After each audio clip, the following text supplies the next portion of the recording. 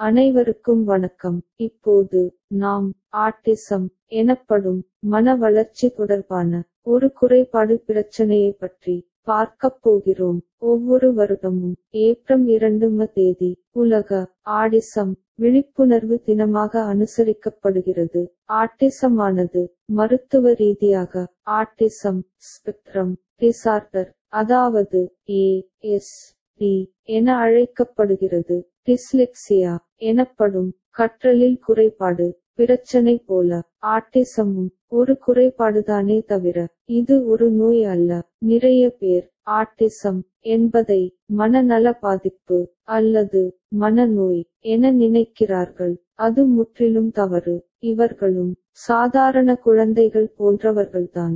Autism என்பது நோய் அல்ல, மனக்குறைபாடு ஆகும். உடல் வளர்ச்சி சரியாக இருக்கும், ஆனால் மன வளர்ச்சியில் குறைபாடு இருக்கும். ஆட்டிசம் பிரச்சனையின் சில முக்கிய அறிகுறிகள் பற்றி இப்போது பார்க்கலாம். ஆட்டிசத்தால் பாதிக்கப்பட்ட குழந்தையானது 2 வயதிற்கு பிறகும் பேசாமல் இருக்கும். குழந்தையை கூப்பிட்டால் திரும்பி பார்க்காமல் இருப்பது. குழந்தையை பல முறை கூப்பிட்டால் ஒரு முறை மட்டும் திரும்பி பார்க்கும். ஆட்டிசத்தால் பாதிக்கப்பட்ட குழந்தை கண்ணோடு கண் பார்க்க மாட்டார்கள். கண்ணை பார்த்து பேச மாட்டார்கள். முகத்தை நேருக்கு நேர் பார்க்க மாட்டார்கள். ஒரு சில விஷயங்களை திரும்ப திரும்ப ஒரே மாதிரி செய்து கொண்டு இருப்பார்கள். இந்த மாற்றங்களை எவ்வளவு சீக்கிரமாக கண்டுபிடிக்கிறோமோ அவ்வளவு நல்லது. இப்போது ஆட்டிசத்தால் ஒரு குழந்தை பாதிக்கப்பட்டிருக்கிறதா என்பதை எப்படி கண்டறிவது என மாதம் வாரியாக பார்ப்போம். முதலில் 4 மாத குழந்தைக்கான ஆட்டிசம் அறிகுறிகள் பற்றி பார்ப்போம். ஐ டு ஐ கான்டாக்ட் எனப்படும் கண்ணோடு கண் பார்க்க மாட்டார்கள். இசைக்கோ வேறு சில சத்தத்திற்கோ கை தட்டும் ஒலிக்கோ எந்த உணர்ச்சியையும் காட்டது இருப்பார்கள். ஆட்டிசம் குழந்தை பெற்றோர் அல்லது மற்றவர்களின் முகம் பார்த்து சிரிக்காமல் இருக்கும். சாதாரண குழந்தைகள் 3ஆம் மாதமே முகம் பார்த்து சிரிக்கும். புதிய நபர்களையோ அல்லது புதிய முகங்களை பார்க்க விருப்பம் இல்லாது இருப்பார்கள். இப்போது 12 மாத குழந்தைக்கான ஆட்டிசம் அறிகுறிகள் பற்றி பார்ப்போம். ஆட்டிசம் குழந்தை கண்ணோடு கண் பார்த்தலையும் சிரிப்பையும் ஒரே நேரத்தில் செய்யாது இருத்தல். வாயினால் பேசாமலோ அல்லது பிறவிதமான சத்தத்தையோ போடாமல் இருத்தல். மற்ற குழந்தைகள் இந்த வயதில் அர்த்தமற்ற ஒலிகளை எழுப்பும். ஆட்டிசம் குழந்தை நாம் சுட்டிக்காட்டும் பொருளையோ திசையையோ பார்க்காது. ஒரு பொருளை சுட்டிக்காட்டவோ அல்லது ஆள்காட்டி விரலை உபயோகிக்க தெரியாது இருக்கும். சாதாரண சைகைகளாகிய டாட்டா பை பை கூட சொல்ல தெரியாது இருத்தல். ஆட்டிசம் குழந்தையானது பெற்றோரோ அல்லது வேறு யாராவது அழுதால் கூட அதை பற்றி கவலைப்படாமல் தனது வேலையை மட்டும் பார்த்து கொண்டு இருக்கும். பெயர் சொல்லி அழைத்தால் உடனே திரும்பி பார்க்காது. ஆட்டிசம் குழந்தை தனிமையில் நீண்ட நேரம் விளையாட விரும்பும். புதிய விஷயத்தையோ அல்லது மாற்றத்தை ஏற்றுக்கொள்ள மறுப்பது.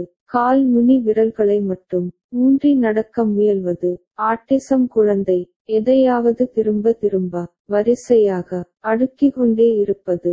மேற்கூறிய அறிகுறிகள் இருந்தால் உடன் சிறப்பு மருத்துவரை அணுகி ஆலோசனை பெற வேண்டும். இப்போது ஆட்டிசம் பிரச்சனைக்கான சிகிச்சை முறைகளை பற்றி பார்ப்போம்.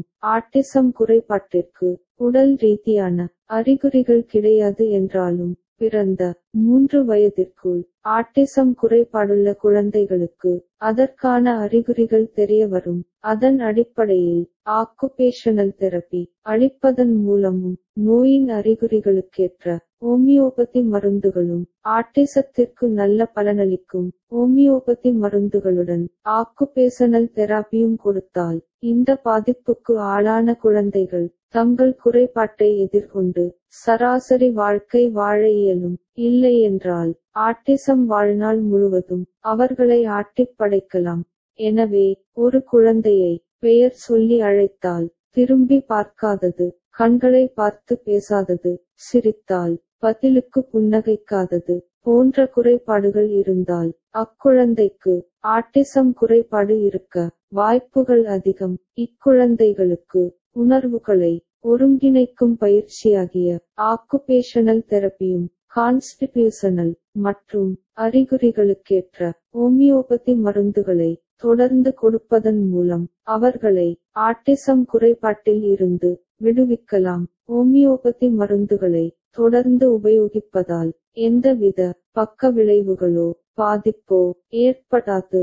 ஓமியோபதி மருந்துகள் சாப்பிட எளிமையானது. குழந்தைகளுக்கு கொடுப்பது மிகவும் எளிது. மேலும் விவரங்களுக்கும் ஆலோசனைக்கும் அனுபவம் பெற்ற ஓமியோபதி மருத்துவரை நேரில் தொடர்பு கொள்ளவும். நன்றி, வணக்கம்.